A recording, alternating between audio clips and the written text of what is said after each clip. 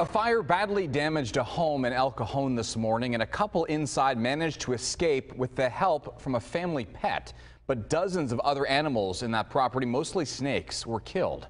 Jason Sloss is live for us tonight with new insights on what played out. Jason. Well, Andrew, firefighters saved that home here on Pepper Hill Drive. A lot of damage, though, on the inside, and a couple living there managed to safely get out as one of their dogs got their attention to let them know what was going on with the fire. But the fire ended up killing dozens of snakes kept in the garage. Sky Fox above an El Cajon home on Pepper Hill Drive that caught fire around 5:30.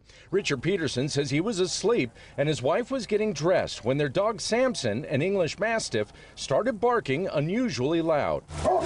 Samson just started going ballistic.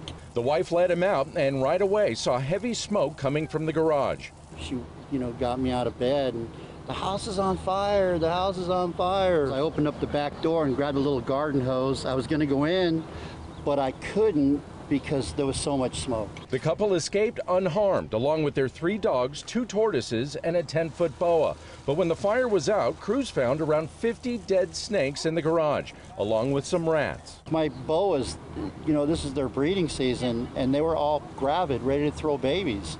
I mean, that's just a little extra income for me, and now it's gone. Peterson says he's been breeding snakes for 20 years. And I just finally got my collection established really good and my name out into the reptile community. The San Diego Humane Society is now taking care of the family's animals that survived. Peterson says he's grateful for that and just wishes more could have been saved. It's just unfortunate how they died. Meanwhile, the couple's looking for a place to stay while repairs are made to their home. The fire causing around $350,000 worth of damage, and right now, no word on how that fire started.